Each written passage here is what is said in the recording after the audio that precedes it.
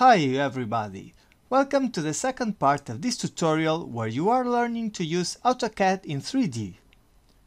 Here, we will learn how to use solid primitives,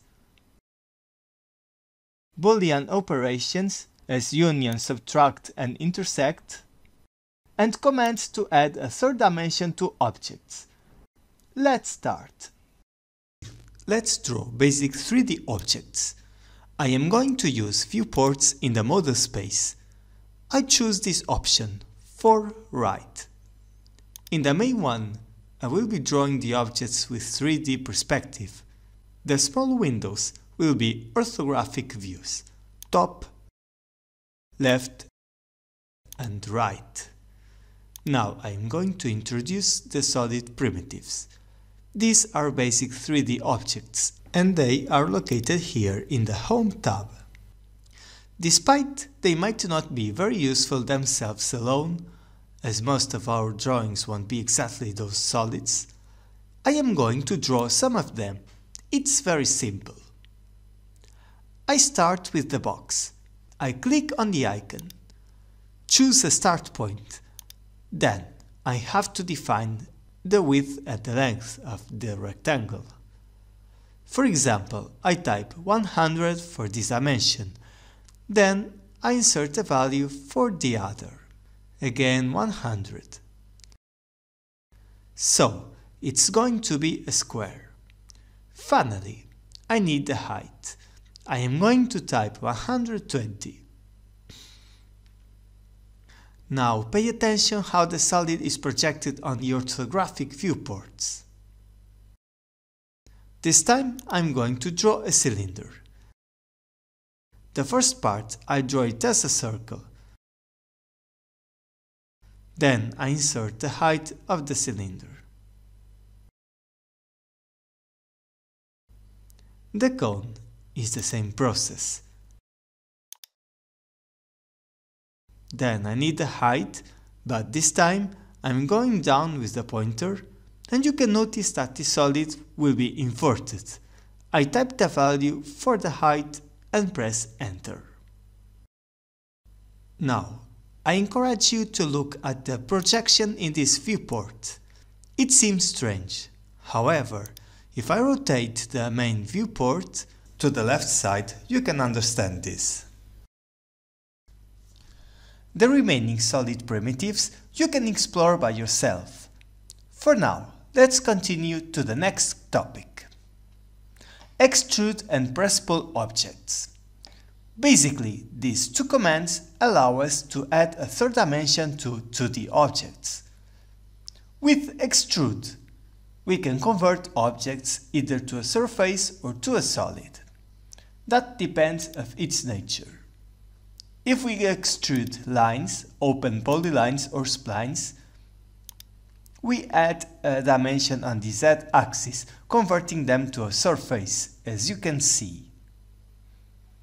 By the way, if we do the same process to a closed boundary object, like the examples I show you here, I activate Extrude, and by adding a z dimension, they are automatically converted to a solid. And there is also an option to extrude only the boundary here. I type EXT to activate Extrude again, and before selecting anything, it says here, select objects to extrude or mold. I type MO to choose mold, and the prompt asks me if I want to convert a closed profile in a surface or a solid. I choose surface, type the shortcut SU, press enter, then I select the objects, add the height, and I can realize they convert to surfaces. I'm going to rotate the workspace so you can see this better. You see that it's a surface. If you don't like this visual style because of the grids, I can change it to this one. Command Presspull. This tool has a similar use. but there are few differences with Extrude. First, it only works for close boundaries. I'm going to activate the command, and then, instead of clicking on the objects, I must click inside the area when it's highlighted. Second example. In this situation, there are two intersected rectangles. If I use Presspull here, I can extrude the close boundary where my pointer is. Then I can do the same at this side. Look how beautiful it is. Using the command Extrude here, I convert to a solid the whole polyline that I select. If I have an object inscribed inside another, sometimes I have to wait a bit to highlight both objects. Now click if I want to extrude just this area. 3D Polyline. A 3D polyline can change the Z component. For example, I'm going to draw a normal 2D polyline. As you see, I'm drawing it in the XY plane, and I can't see any polar tracking on the Z-axis. Now, I will try the same with the 3D polyline. It's this icon here.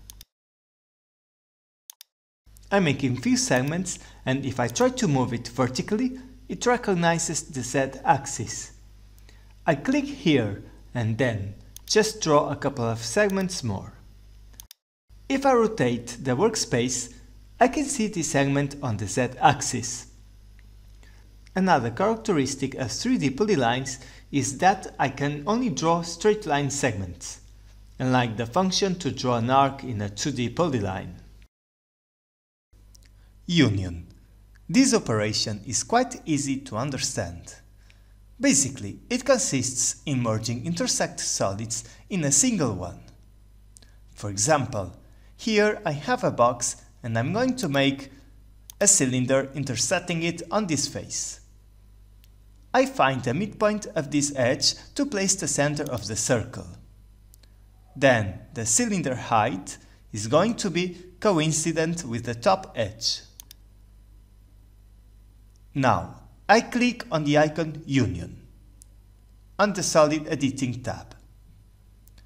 Then I just select both objects and press Enter. As you see, this is now a unique solid. This works not only for two solids but also for several of them, like in this example.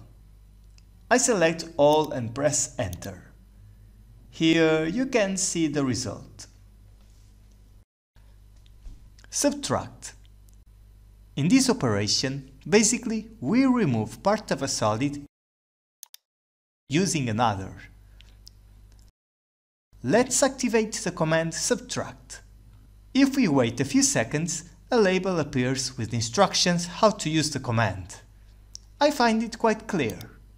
First, I select the object that I want to keep. Press Enter. Then, I click on the solid I want to subtract. The box here will disappear completely along with the intersected part between both objects. This tool can still be used for more than two solids. Here, I want to subtract these two boxes. I reactivate the command. Select the wedge, press Enter, then I select the boxes.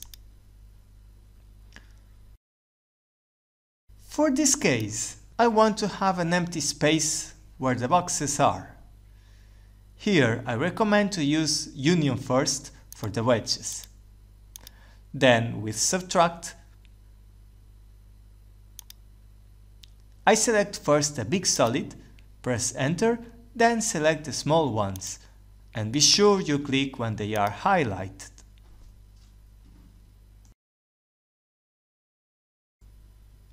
Intersect. With this Boolean operation, we just keep the intersect part of two objects. Let's try it for this example. I click on the icon Intersect. Select both solids and press Enter.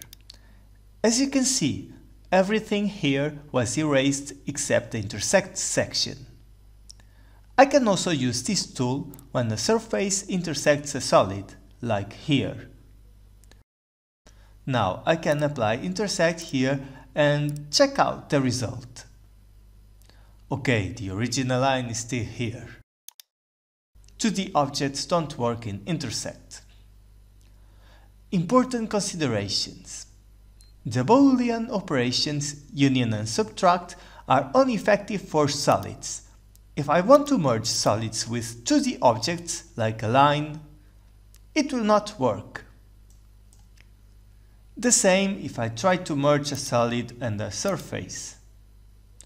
On the other hand, the operation intersect, I can use a solid and a surface, as I explained before. Before proceeding to teach you the next commands, look to the workspace. You can see that I have changed the grid colors. I did it in order to be easier to see. Of course, as I have a yellow grid now, I will avoid to draw objects in the same color to not be confusing. Let's open the Options window. Type Options and press Enter. Here, go to the Drafting tab and click on Colors. In this new window, you can change the colors of several drafting tools, including grid major and minor lines. Have in mind that the major lines should be lighter than the minor lines. Now, let's continue with more commands to draw solids from 2D objects. Loft. With Loft, we can create a solid from cross sections. The simplest way to use Loft is having two surfaces. Let's look at this example. I'm going to draw a circle here.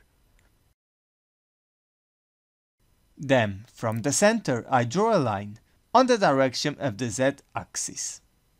Then, from the top endpoint, I draw a circle on the xy plane. Now, I am going to activate the command Loft. If you don't find there, click in this arrow and should be one of this list. I select both surfaces. Press Enter. Then choose Select Cross Sections. And this is the result. For the second example, I'm going to draw another circle from the line midpoint. I activate Loft again, select the three surfaces and press Enter. The order of selection also determines how the solid is drawn. For the third example, let's do it differently. I select the circle at the bottom, then the top, and finally the middle one. Of course, you have to imagine what you want to draw. If you try to draw a solid that is not physically possible, the program will adjust it for you, and the result may not be as you expected. Select a point. Apart from selecting surfaces, we can still select points. For example, here we choose the circles. Then, we want to loft to this point. If we look to the command bar, the prompt says, select cross sections in lofting order or these options. I click on point or type PO. Finally, I can click on the point and select cross sections.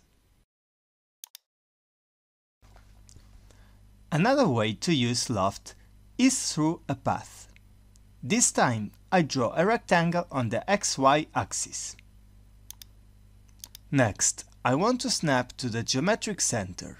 I click on the arrow next to the object snap and check if that mode is on. Now I'm going to click on the UCS and change it to the center of the rectangle. By hovering the polyline, I can see it appearing. I place the UCS there. Then I rotate the UCS axis in order to have the plane XY perpendicular with the rectangle. In this way, for example. My next step is drawing a spline from the center of the rectangle.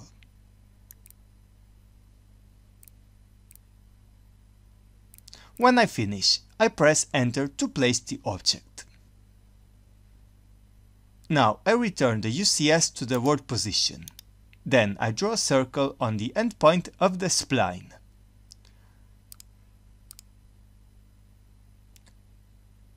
So, I'm going to use Loft again, select the rectangle and the circle, press Enter. Now in this list I click on Path and finally select the spline.